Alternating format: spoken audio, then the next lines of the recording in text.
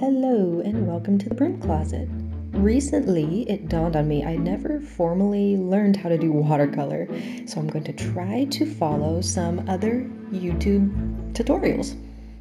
Some of my tools today are this Meeden palette. I have some new half pans in here with some new colors that we're going to try out. I love these removable pans because it makes it easier to organize all the colors how you like them.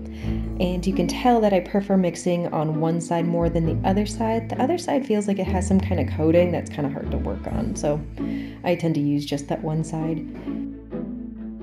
This Zig brand white marker I'll be using for the highlights, and this Pebble masking fluid pen has been so perfect for all of my projects in the last couple of weeks. It has a super fine tip and it has not gotten clogged once since I got it a couple weeks ago.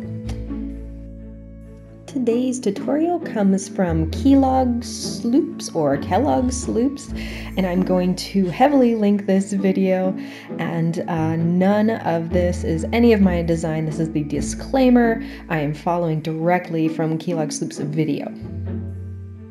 Now what we're going to be doing, he has 3 different wave studies in different styles. He suggests starting with indigo, but my indigo is much darker than his, and I neglected to turn the camera on when I started. After the gradient, we're going to be putting on the white paint to give the illusion of foam.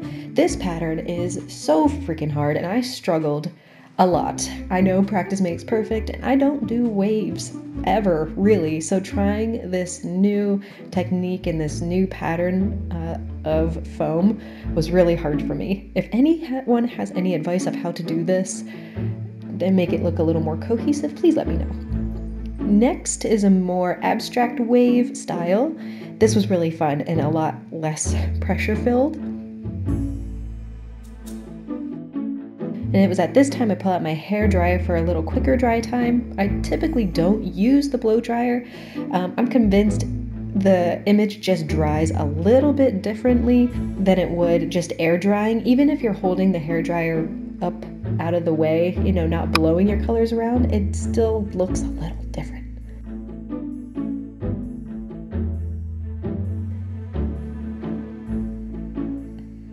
I loved this blowing technique. You load up your brush with a lot of water and a lot of the pigment, and you could even use a straw to do this. I just used not a straw, and you can see it went everywhere. I'm not a tidy artist, but I really liked how this turned out. Even my husband asked how I painted the little tendrils, which I did not. I just used my breath.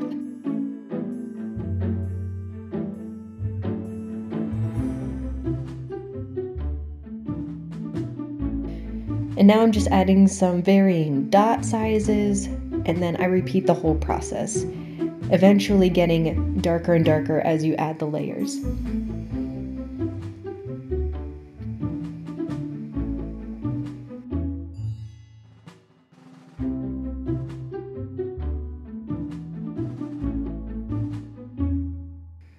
When I noticed that the indigo was a little too dark, I started playing around with some Prussian blue and some phthalo blue. So in the end, I just have a mashup of all of those. At some point, I don't have written down the recipe for any of this, so I hope just the names of the colors will be useful. And have your own fun playing and mixing at some point. This last design is supposed to have like a sandy portion at the bottom, and I started by using my masking fluid and adding little ovals to where I'd like the illusion of boats to be. So that's what I'm doing here. Again, I love this pen. I love it so much. I really like this design because using this watered down burnt sienna and transitioning it into like the phthalo blue is a very beautiful combination. And a trick that I found when trying to avoid a green mixture when you're combining these two colors is working from the outside and going in, but stopping just before they meet, letting them settle down a little bit, and then just going in with clean, straight water and go very slowly.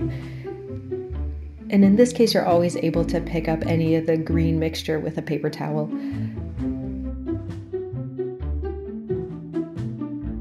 So from the phthalo blue, I think I threw in some cobalt at some point, and then I went back to indigo. Kelogsloops uses specific blues, but I'm just working with what I had. This one consisted of lots of blow dry time.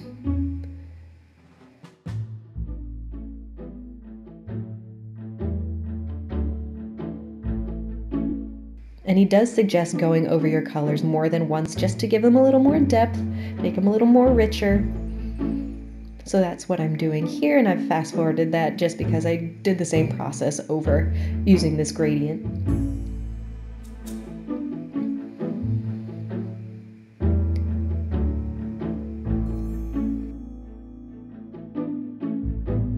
There's me picking up some of the green that I accidentally mixed. I don't typically do oceans, so hence the practicing. I think they're stunning. I think people who are able to do them well are very talented. So we're just gonna keep on practicing. Now he says we're gonna add some shadows under the boats. Some of my areas were still really wet, but I went for it anyway. As you can see, the shadow tended to just bleed away. And here we go again, one more time, using that foam technique from the first picture on the left that we did. I keep going back and forth between using the Zig pen, which didn't always have like a steady ink output, I guess would be the word. I guess you could call it that. And it was going between that and then emptying some of that onto the palette and just using a paintbrush. I am waiting for some white gouache to arrive in the mail, so we will give that a test later on. Kelogsloops' instruction was really good, and this tutorial easily makes it appear like you know what you're doing. You could even change up the color palette if you want to use different blues, use pinks, use reds, whatever you want. That's the beauty of painting. By the way, I was today years old when I saw that every other artist basically on YouTube, Instagram, was using washi tape instead of painter's tape. It works so well. If you saw my Practical Magic inspired watercolor last week, I'm sure you noticed that I struggled with that damn blue painter's tape. So 10 out of 10, recommend washi tape. Comes off super clean, easy. This was the first painting I tried with it, and it was very visually appealing as well. Again, this tutorial came over from the Kelogsloops channel. I am linking him and carding his video up in the corner, so please go see that and give it a shot. He is amazing. His Instagram is outstanding. Kelogsloops, please do not sue me for using this. I appreciate your tutorial, and I'm going to keep practicing. Okay, thank you. Here comes the washi tape removal part, and this is the best part of the whole video. Okay, bye.